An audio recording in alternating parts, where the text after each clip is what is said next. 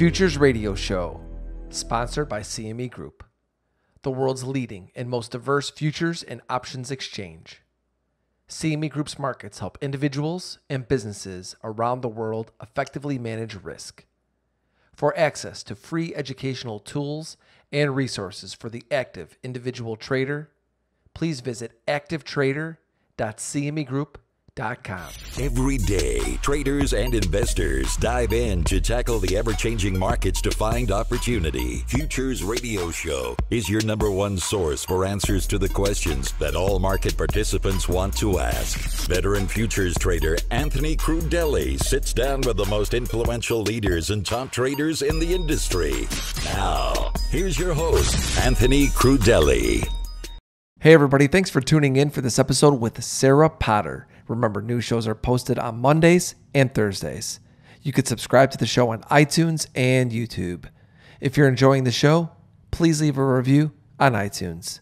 Before I play today's interview for you, I want to give a shout out to the great sponsors of Futures Radio Show: CME Group, Trading Technologies, FTSE Russell, RJO Futures, and Top Step Trader.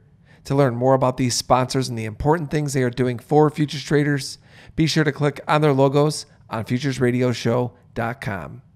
Today I spoke with options and futures trader and coach at youcantrade.com, Sarah Potter.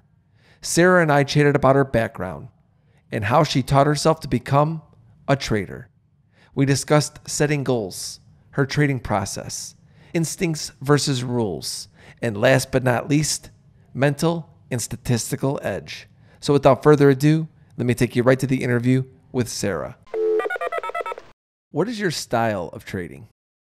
I am a options and futures trader that trades pretty actively in the markets. I enjoy technical analysis when I'm trading, and I like to look at price and make decisions to place trades that are generally I'm in some intraday moves, and then sometimes I like to place some trades that are holding for a couple of days up to a couple of weeks. I primarily focus on being fairly active, though, so I don't really kind of buy and hold anything too much in the market. I like to be more engaged with the price action of stocks and futures. Tell us a little bit about how you got involved in trading futures. Yeah, so futures is where this whole thing began for me. Or I guess that's probably not true. I mean, I think I have the same story that everybody has, that after I finished high school, I thought I'm going to be this brilliant stock broker extraordinaire. And so I went and bought some stocks and lost all of it. I had that experience. But decided to kind of dabble in futures as a way because it was an opportunity for me to trade before I had to work. So before I would head to work every day, I would get up early in the morning, I would trade the euro. And what I was looking for was just a quick move, quick pop that I could get in and out of in less than an hour. And then I would go off to work for the day. And what I was doing at the time was just trying to find a way that I could make a little bit of extra money. I mean, I watched on television and thought, man, how come these people can make money in the market and I can't? And what can I do about it? And I just kind of set out as a goal to say, I'm going to try this and try to figure it out. I decided that technical analysis was something that I wanted to learn. And I started at a really, really basic level right at the beginning. And all I was doing was looking at the trend of a chart and just saying to myself, like, what direction do I think we're going at today? And then placing just very basic, very small trades in the euro. Of course, it didn't work right away. But over time, I started building up the strategy and making it work and figuring out what worked and what didn't, and why it worked and why it didn't. And because I liked to look at it visually and really looked at things like looking at a pattern, I started to notice behaviors of how it moved and then kind of developed a strategy to place trades on it, and did that for a long, long time. And then started realizing, like, oh my goodness, like I think I can really do this. And I wanted to be able to kind of change my goal from just trying to trade a little bit to actually, I want to do this as a career and I want to be able to stop working full time and I want to be able to trade. So it was quite a long process and journey to get there, but something I'm pretty proud of, that I'm pretty self-taught, and I certainly understand the wonderful things about trading and the really crappy things about trading when they don't work. I love how you started. You were working while you were trading. and you started with the euro. So a couple of questions. First off, what were you doing for your job at the time? So I was a learning consultant, and this is kind of what I was doing. So I was doing my master's of education. It was about adult learning and how adults learn. And so as part of finishing off the master's thesis, you had to have a project that you were going to apply some of that learning. And I was like, you know what? I really want to learn to trade. So I'm going to take about all the stuff that I'm learning about how we learn best, and I'm going to test it on myself. I'm going to apply these theories to learning how to trade. And I think the timing of it kind of worked out. And it's funny, like when I first originally started to make the decision, like I want to trade, I wasn't in the mindset yet that I was even going to do this with my master's of education. I actually didn't even see the connection at the time, but it was something in the universe, I guess. It just kind of all worked out. And at the time that I was just starting to kind of figure things out in the market, because remember, I didn't know anything. I didn't know what a tick was. Like I knew nothing. And so for a long time, just had to learn like what the terms were, let alone how to trade. It all just kind of came together really nicely for me to actually be able to test some of these things out. And I guess I'm a determined individual. When I kind of set my mind to something, I really want to make that work.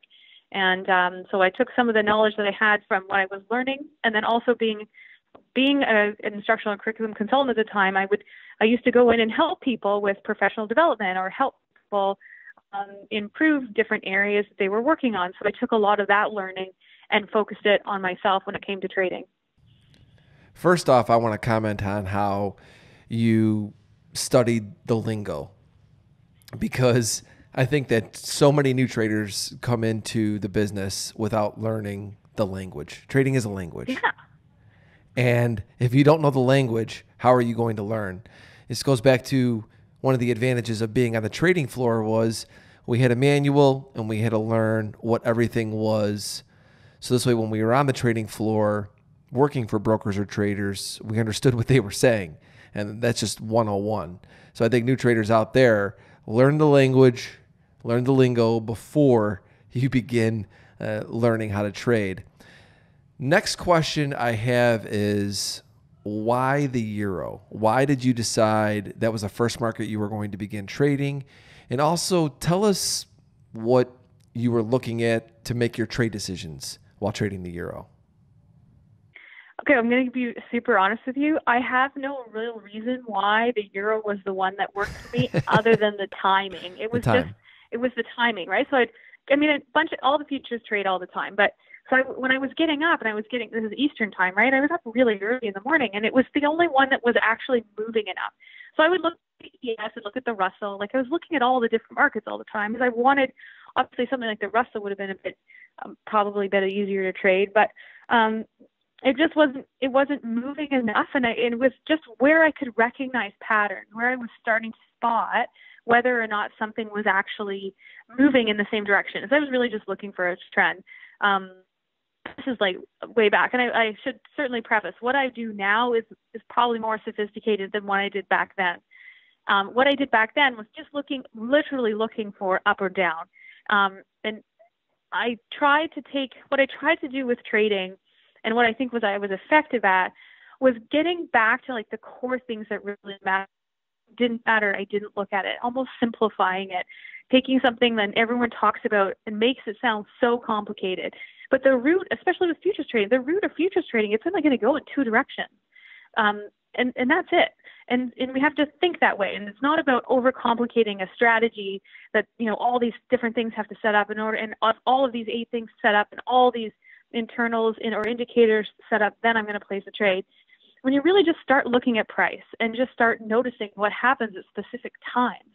And so that's, to me, the euro was just working, that I could see the time and then say, okay, look, like it usually around this time, the market was moving up. It was changing directions here. And so that was that. I would just look for that same change of direction that would happen around the same time every day. If it set up and it did that day, then I would place a trade. As long as it always had to be trending in the same direction overall. So like on the longer term charts, like a daily or a weekly, overall the market was still moving up. And so I was just looking for a shift in direction. And if that set up, I placed a trade. The one thing I was good at the beginning that I probably didn't realize was really, really helpful for me was the ability to be patient, and was the ability to have days on end where I wouldn't place a trade, where I would sit there and do nothing.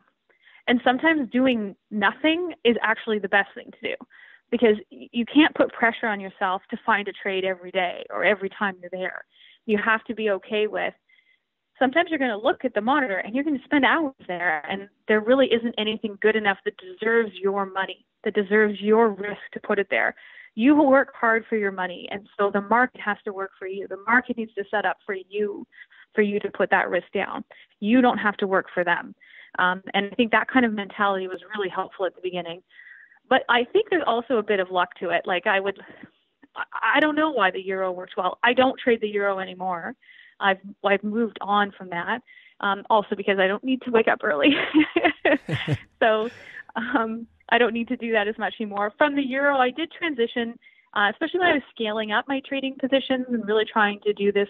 When I was trying to go from, I'm just trying to make a little bit of money to, I really want to do this for a career, that I did start shifting into the Russell, the ES, the E-mini, which we've talked about before, because at the time, obviously once the market's open, those move quite a bit. They can trend really well, and started looking for the same type of patterns around there. In my books, the specific setups that I used to trade way back then are in that book.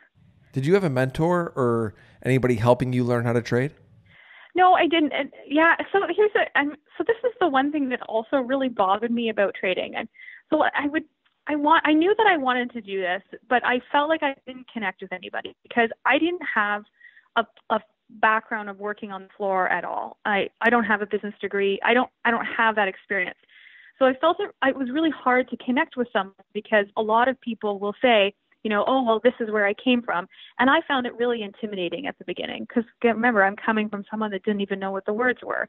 And I didn't want to admit to people that I didn't know those things, but I knew that I wanted to learn those things. So I spent a lot of time scouring the internet. I spent a lot of time, what I ended up needing to do was compare people to other people because there's also a lot of false information out there. And do you find this? So especially when I learned how to trade, most people define terms in trading with the exact same term. So if you look up I don't know anything, say ticks, look up the definition, that everybody who defines that word typically uses the same definition. Like there's a lot of repetition in how people explain things. And so I would listen to the explanations. I'm like, I still don't get it. I don't understand. It took going and finding things and comparing and contrasting to other things and saying, well, does this really matter? Does this really mean? I had friends, my husband was, at the time was working in a mutual fund company. So, I had someone to bounce some ideas off of. As I'm sure you know, or lots of people know, just because you work in some financial institutions also doesn't mean you know how to trade your own money. Yeah, different worlds. But, so he was helpful that way, but I don't think I had one person. That's a big reason why I do what I do today at You Can Trade, because I had basically said to myself that I think we need a different place out there in this industry where people can come and feel like I can ask a question. That's why I wrote the book that I did.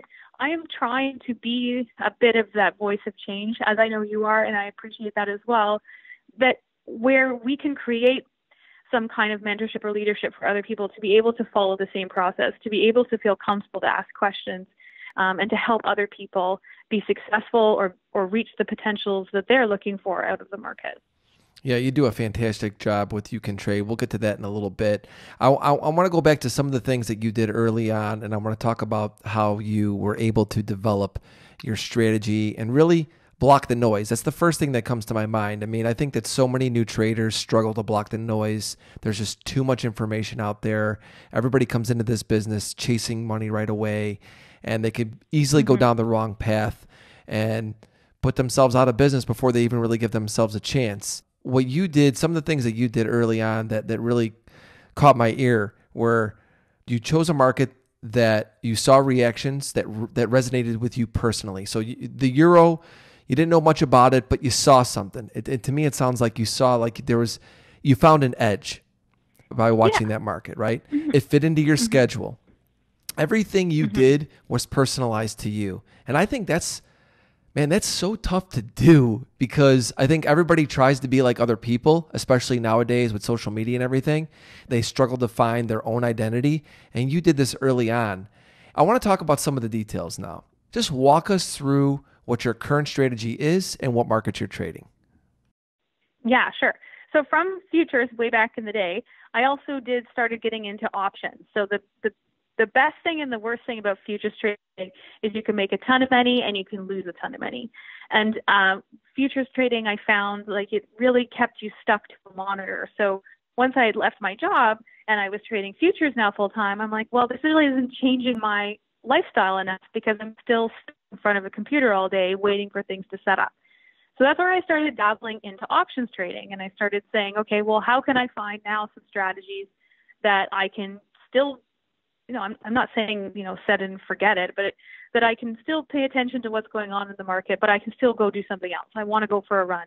I also had 2 kids in that process, and I had babies, and babies don't really let you, trade futures whenever you want to. So this is where I moved into options trading, and this is where I did a lot more swing trading. And I think I'm actually a really good options trader because I started trading futures first. I attribute all of my ability in options trading to the length of time that I took sitting and watching how futures price move on a chart and looking at that dome. And because I did that for so long with futures, I found I was actually able to pick up options trading faster because I'm pretty good at entering and exiting trades, and that's transferring the skill from futures. Now from options, I've been doing options for years now as well, and I like to kind of constantly look to see what else I can do. I also like to trade options on futures or futures options. And I also like to do, these days, I've picked up doing micro. I've been doing MES, trading the MES quite a bit. And it's funny because it's kind of all coming full circle now where I'm going, and I guess that's just how life takes you, right? Like through the markets based on what you have, what time you have during the day and what you're focused on. But the micros now are a really nice opportunity to get back into futures, get back into that strong directional moves, directional assumptions.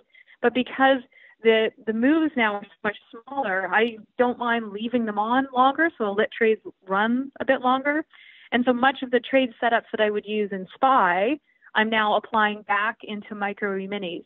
So it's almost as like you don't ever stop learning, and you can transfer things that you know from one market really easily into the next market, as long as you're willing to obviously adapt. Everything isn't identical, but there's things that you can learn from one thing to the next. And so that's been quite helpful. One thing I wanted to mention, if you don't mind, if I just step back, one thing I thought was really important when I first started to trade, and I try to tell everybody, my goal when I first started trading was never to make money. My goal when I first started trading was to have wine on a Friday. And the way that I looked at trading was, I liked my Friday night is when I like to open a nice bottle of wine and have friends over, and that's my thing on Fridays. And the way I looked at trading was, I wanted to make enough money to buy a nice bottle of wine on a Friday. And so if I had a bad week, I was still going to have wine on Friday, but I was going to have like a $12 bottle. But if I had a good week of trading, then that's where I was allowing myself to indulge and buy a really expensive bottle of wine. So I took the pressure off me when I was first starting to trade, because the goal was never to make a specific amount of money every week. The goal was attributed to something else, so something fun, something that didn't affect my life at all. I was still going to have wine on Fridays, but one was going to be a much nicer bottle than the other. And the outcome, the goal, did I achieve my goal that week? Making something achievable, making something fun. It takes a lot of the pressure and stress off of trading when you first begin, if you don't just focus on a specific dollar amount you're trying to make every week. I do think that was a big reason why the whole thing worked for me at the beginning. I could tell you from personal experience, when I had money goals, and I actually just tweeted about this not too long ago, that's when I had my worst days following my best days, because I didn't have a plan and what to do when I actually made money. And I think that's why a lot of new traders are just in this, they spin their wheels.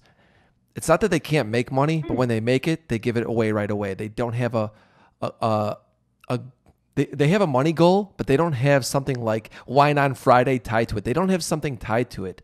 And that was a mistake that I made that cost me a lot of money, because when I was actually making money, I would just be like, okay, I got this money in my account. I didn't reward myself anyway. It's just, it's like you made some money. That's your job. Right. And then the next thing you know, the next day I would lose sight of risk and I would give it all back. And I did that so many times. And it was because, for me at least, I found that because I didn't have something tied to my money goal, that I lost my place a lot. And hearing all these things that you did early on, like I said, it's just really impressive to me. And I want to talk specifically about your trade decisions. So let's talk about you sitting at the screen and what technicals are you looking at? What gets you to the point to where you say, you know what, here is something I like, and then walk us through how you would get into that trade. Sure. So regardless of whether I'm trading futures or options, I always look at the same style of chart. So look at multiple time frames, but I like to look at it all together. So on the left-hand side of my screen, I have a weekly chart, then I have a daily chart, then I have a 60-minute chart, and then I have a 5-minute chart. And I like to look at whatever market I'm looking at. I want to look at all of those time frames at the same time. On my charts, I have a pretty clean chart. I don't use a lot of indicators. I use exponential moving averages. The exponential moving averages on each one of those time frames are the 8, the 13, the 21, the 100, and the 200. And those are EMAs, not SMAs. And so the first thing that I want to do when I glance at my screens is just literally ask myself, is this going up, sideways, or down? If it's going sideways, then that immediately is going to say in my mind, okay, then I'm looking at specific strategies, or I'm going to look away. And when I'm coaching people who are just starting, because I've coached a lot of people to begin, I actually encourage people to only place trades in something that they think is actually moving up or down. There has to be a clear direction in what they're looking for. If you can see that on more than one of the time frames, ideally you're seeing that off a weekly and a daily chart, that's where I'm going to go in and start spending more time on that stock or that futures market, the contract, and say, okay, now I'm going to start looking for specific levels that I want to place a trade in. And what I want to look for is how is price. Oh, by the way, I use candlesticks on the charts. So, and then what I want to look for is how far away is price right now to the nearest exponential moving average? And is the market overall on a daily and a weekly chart actually moving in a trend? And those are the two key pieces that'll really make me sit there and say, okay, yeah, I think I can find a trade here. Or if it's not there, move on to the next thing, which is so key, right? If you can't find some basic root pieces of evidence that you're looking for, then I think anyways, you should just move on and look for something else. Don't try to dig for something that's not there when you're trading. And a lot of people fall into that. You don't need to do that at all. So we're looking to see how price is moving. If I'm buying a call, or if I'm going to buy, if I'm going to go long, then I would want to see price of whatever market we're trading here pretty close to the 8 EMA on a 60-minute chart. And ideally, it's already starting to move in the same direction that I'm trying to place a trade in. So if I'd say I'm buying a call, and I'm buying a call because I have an assumption that there is going to be a larger move. So I want to take advantage of that by picking a strategy that lines up with how that is moving. So if I'm buying a call, price is sitting nicely around the 60 EMA, the 8 EMA on the 60-minute chart, then that's where I'm going to look. And ideally these days, in particular, the trades that have been most successful for me are when I'm buying in the same direction of the overall trend, but it hasn't hit the high yet. Those have been just, pretty consistent winners by just placing trades when after something's pulled back a little bit and you just hold it up until it reaches the high again. Super simple. And then I think it's just good proof that a really effective strategy doesn't actually have to be very complicated. In terms of like internals or indicators, I don't really use a lot. I have my own. It's a proprietary indicator, which people can use if they need some help, especially starting at the beginning. If you don't really know what all the lines and stuff mean, that can be very helpful. You don't have to have it though, because I do believe that you want to just watch for price, watch and wait for direction, and get to know your stocks, get to know the times that they like to move. So I like to trade in the mornings. It's my favorite time. I generally like to place trades around 10:30 and onwards up until about 12 o'clock. That's usually when I have most of my trades entered for the day. And ideally, I'm exiting trades first thing in the morning from the day previous. That's kind of how I've kind of like to rotate them on and off. Obviously, if I'm futures trading, especially even the micros, I don't hold those overnight. I just place those trades usually first thing, sometime just after the morning open. I don't usually place trades in the first 15 minutes.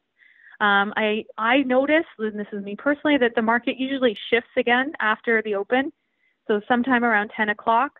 And these days it's actually been into 10:30. I've been noticing that that's where we start seeing the real moves of the day. And so I've been enjoying being a little more patient in the morning and placing those trades a little bit later in the day.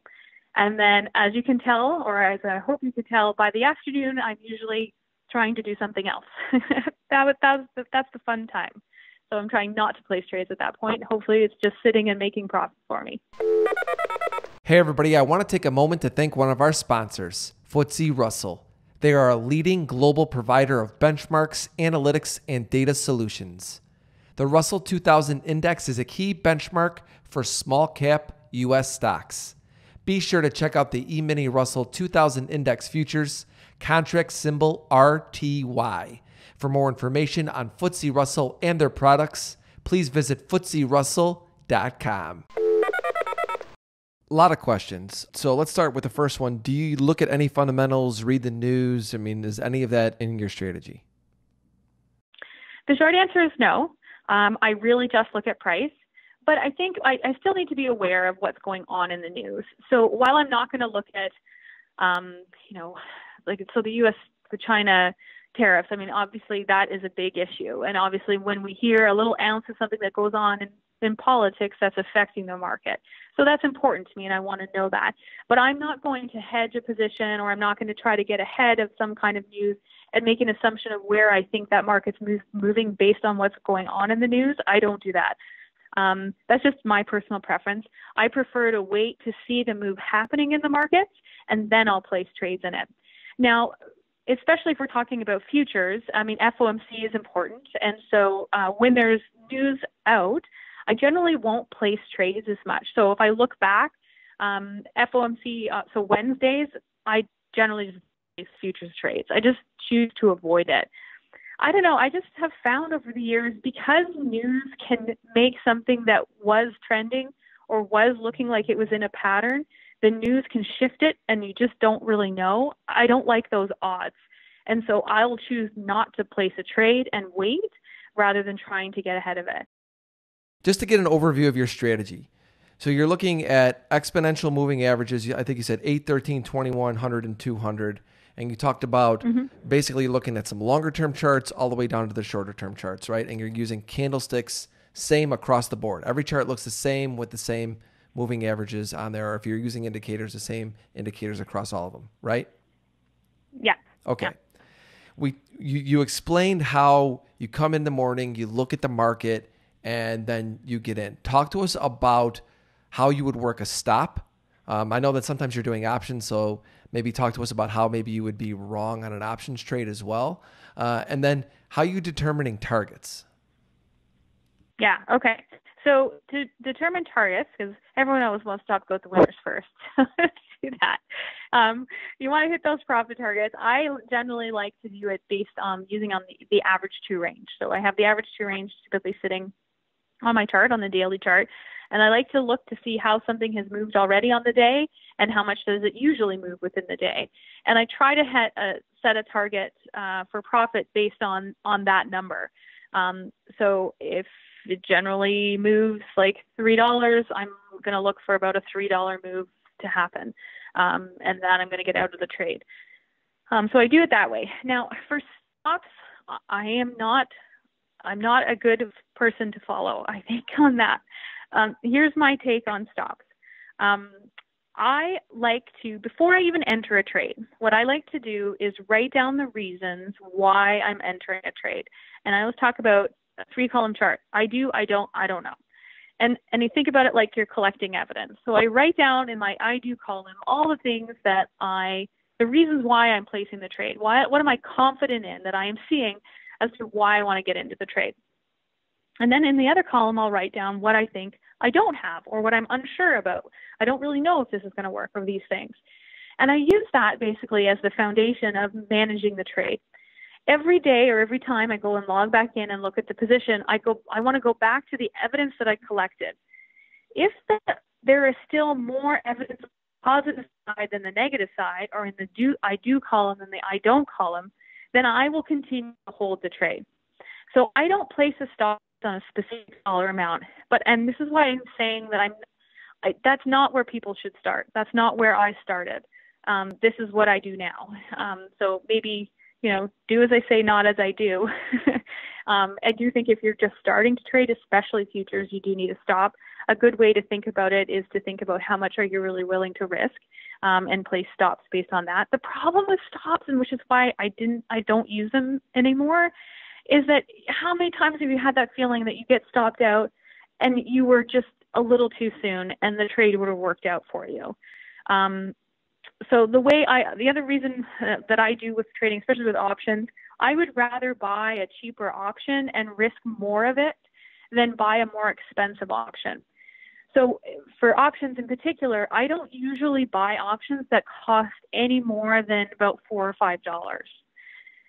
So I'm generally placing trades if I'm buying positions that I'm in money a little bit, but I'm not really in the money any further than about a delta 65, delta 70. I manage the risk a little bit that way as well by trying to stay in cheaper options. It sounds very similar to when I talk to systematic trend followers. They have a +1, a 0, or a -1, bullish, neutral, or bearish. But you're using your own discretion, right? It's like you're a discretionary trader who's basically took your strategy and made it systematic in a sense. Mm-hmm. Yeah. Right? Yeah. And I think I don't know, it's just been so long. Like, to me, that I've reached a level of automaticity as well, right? Like, I've been doing this for a long time now. It's either there or it's not. And I've learned to rely. I rely on the strategy. I believe in the strategy. I've tested the strategy for a long time. So generally, I'm pretty good at assessing when I need to get out or not. And I don't know if it's become instinctual maybe now because I've been doing it for so long, but I don't put the hard stops in anymore. So let me ask you this. When I first started with it. Yeah. So let me ask you this then. Do you, and the last question, I almost didn't want to put words in your mouth, but do you consider yourself discretionary or systematic?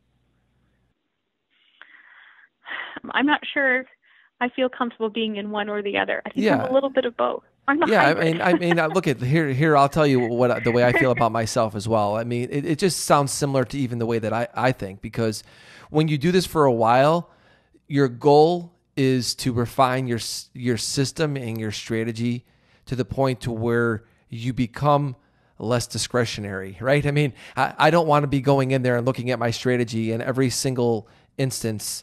Is this a good trade? Is this not a good trade? Should I take this one? Should I not? We take the thinking out of it. So for me, what I've done is I've found my favorite setups. And so I just decide with my discretion, okay, well, today this is coinciding with the macro theme. There's a lot of things lining up. Maybe I'm going to trade a little bit bigger today, or there's not a lot of things lining up. I might trade a little bit smaller. So for me, it really would come down to position sizing is really where my discretion comes in. But my strategy has become more systematic because we've refined it, right? You look at it, you know it, going back to you at the beginning of your career and how you developed everything to personalize to you. And as years go by, the experience is set in, you refine your strategy to where you're like, you know what? I believe in this. I've seen this work. I'm taking this trade. Let's go to where I said that I'm discretionary in position sizing. Are all of your trades the same size, or do you vary in contract size? Yeah, that's another good point. I didn't even think about it that way. But yeah, so I'll vary my contract size depending on how I'm feeling that day. So in that respect, I'd be very discretionary. Yeah. Based on how much confidence I have in the market that day. Also, I mean, okay, so maybe that's where, see, you're helping me. Maybe that's where I spend a bit more time being reflective of what's going on in the news too. Not that I like to look at the headlines of news, and if there's like a lot of headlines that have a ton of uncertainty, then I won't put on as many contracts that day. Exactly. So yeah, I guess I'm a hybrid. I'm a little of both. Yeah, I definitely consider myself a hybrid. I remember saying this I don't know how many years back, and people are like, no, you have to be discretionary or systematic. I'm like, well, I don't fall in either category myself either. And when people have asked me, I would always say first off that I'm discretionary because that's just kind of the way I feel about myself. But when I look at my decision making in my strategy, I don't just trade in a random place. I trade because there is reason to. And there's things that back up that reasoning. My discretion really just comes with my experience. And hopefully that puts me in some better positions. Sometimes not. It doesn't work out that way. But I want to move on and talk about a few other things before we get into rapid fire. You mentioned instincts today. This is something that I really believe that day traders like us have to have. We have to have instincts. And I have said many times that I have instincts, not rules. My strategy has rules, but me as a trader, I have instincts. Where do you stand on that? That's a great question. I would like to say that I'm rule bound, but we're human, and humans have emotion. And in your emotion is that gut. That gut will tell you sometimes whether something's good or bad. I would say that having instincts is absolutely essential. And that's what's going to give you, so let's just pull it back for a second. When people learn to trade, they learn from a textbook. And they think if they learn what's in a textbook, they will be a great trader. But a great trader is not a book, right? A great trader is a person. And so while you have to know and understand all of that knowledge that you will consume from any book, you still have to be able to apply it. And in the application of the learning is where instinct comes into play. So I don't think you can have one or the other either. But at the same time, if someone is too instinctual, then you're just gambling. And so there has to be some type of plan that's rooted in what you're doing. But yeah, I do think that having awareness of yourself is really important when you're trading as well. To be successful, you have to also have an awareness of how you're feeling that day, how you are being, how are you responding to how the markets are moving, how great of a trade did you have the day before or an hour before, how is that affecting and influencing your trading as well? Very well said. Did I answer that question? Or yes, okay. and I don't think people talk about this enough. I mean, trading is a journey of oneself. If someone looks at my Twitter account, that's what it says, and that is, to me, what is not talked about enough. We all can learn technicals. We all can learn the fundamentals of the market, but to actually become a trader, there's a lot more to it. I want to talk about two types of edges. This is a conversation I've had with a lot of people on the show, on social media. I'll tell you where I stand. I think that there's two types of edges that it's great to have both, but you definitely need to have one. And it's mental and or statistical edge. Thoughts on that? I think it's all about the mental edge, I probably would say. Yeah, that's where that's where I landed too. But go on. I'm curious just why you believe that. I think it's rooted in just the same thing of what we really just said is because we, at the end of the day, are still the people that are executing the positions, that are interpreting the data and making decisions that you have in the moment to do what you have to do. So where you will be successful is your ability to control that and how you are able to leverage the mental toughness and awareness to be successful in the market. Yeah, and then the reason why I even started that conversation a little while back on social media was because if you're going to be a discretionary trader, hybrid like we are, like we talked about today, mental edge is, to me, the most important edge you need to work on. Because if you really have that strong of a statistical edge, then just automate it. Then that's your edge. And for me, I've always felt that I have some statistical edge, but overall for me as a trader, my edge has come from the mental side of things. Last question not last question, two questions before we get into rapid fire. A lot of talk coming from me these days about doing things away from the screen. You and I just got done discussing mental versus statistical edge, and we both agreed that we lean more towards the mental edge. What are you doing away from the screens to help you become a better trader when you're at the screens? Oh, that's a really good question. So I actually think I'm a good trader. I'm a better trader now because I'm able to walk away from the computer. I'm able to put the phone down and not look all the time. That was probably also learned because of behaviors, because I had both of my kids while I was trading. Like she's 3 now, but she was 4 days old when I started trading again. So you have to learn to multitask, and sometimes multitasking means the trading gets put on the back burner because you're going to go change diaper, right? And whatever happens in that position happens in that position. But it kind of taught me that you don't have to be there all the time. So I do believe in being very active. I'm a very active, healthy individual, and I think that the more you can train in other areas, all of those attributes make you a good trader as well. I like to train for half marathons, and I do some half Ironmans and longer events sometimes, and I do that mental stiffness or ability to delay your gratitude sometimes and say, okay, I've got to put some hard work in here. I have to get up every day and do something. So in order to reach this goal, there are things I have to do to improve. Having all of that mindset and doing it somewhere else and then transferring some of that back into trading, I think is really helpful. And it's really good to go and have, for me, like I would like to go climb a mountain and have a really tough workout when a trade's not working, and then come back and then reassess to see how I feel. And sometimes I know I said I don't do stops, so everyone has to understand that sometimes the trade's not working.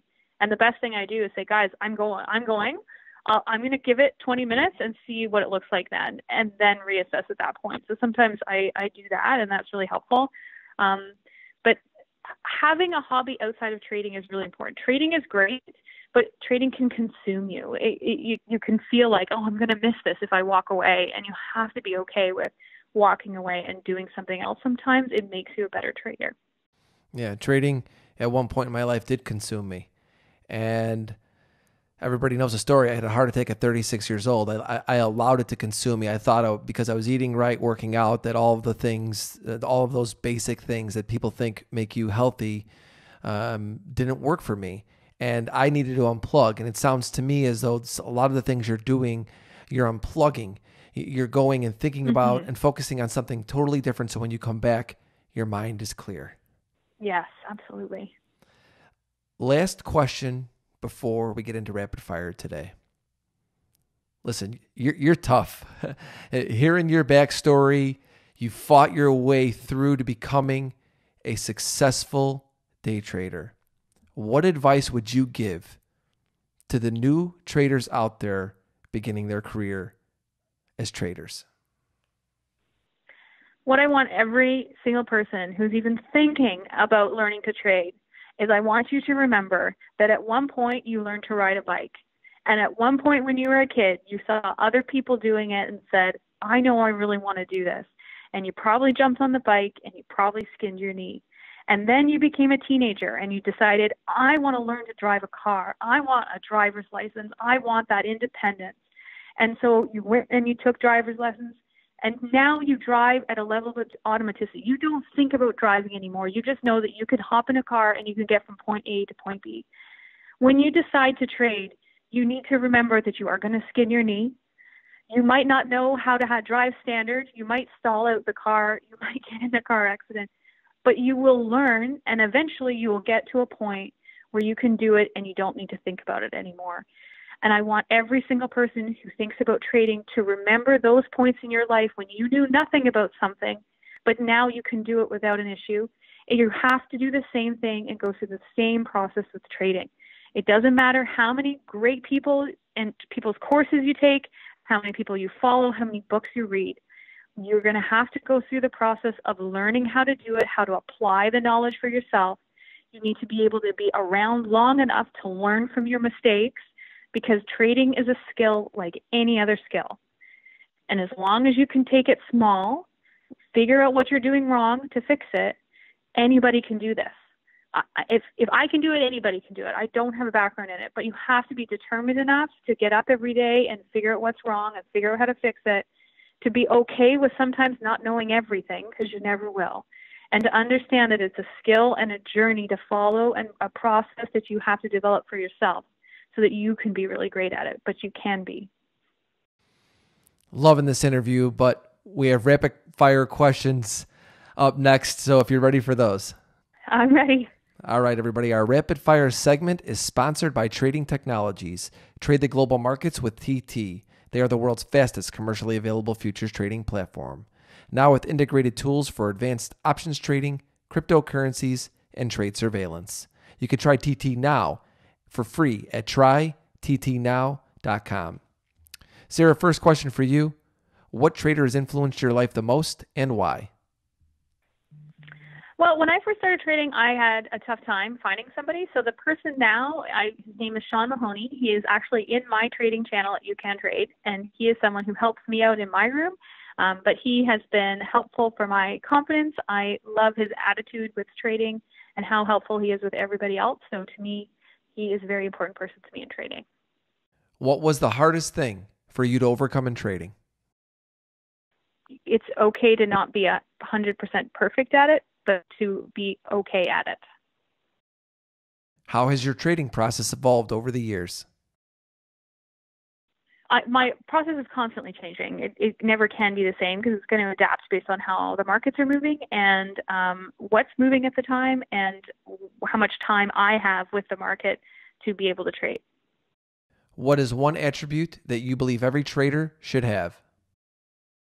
You have to have grit.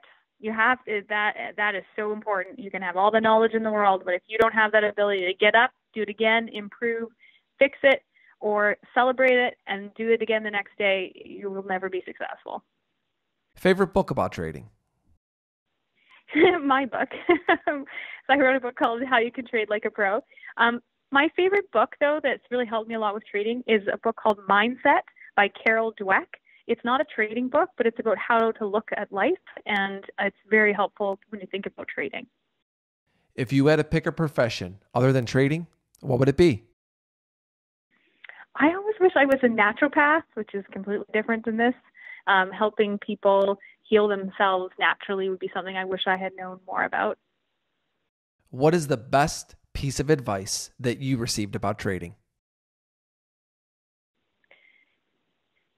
That there's always another trade, and sometimes the best trade that you take is the one you didn't actually get into at all. If you could go back in time and give the younger you a piece of advice, what would it be? I should have had more confidence to do this sooner. I spent so much time thinking I needed to know more when I actually knew a lot earlier. I just didn't have enough confidence in myself. If you had an elevator pitch me your edge in trading, what would you say? My edge in trading is the ability to be able to keep it simple, to be able to keep things realistic and authentic. Last question for today. What's your favorite thing to do when you're not trading?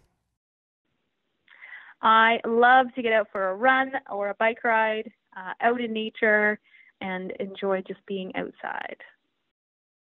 Sarah, where can people find you on social media, and give us a website to check out?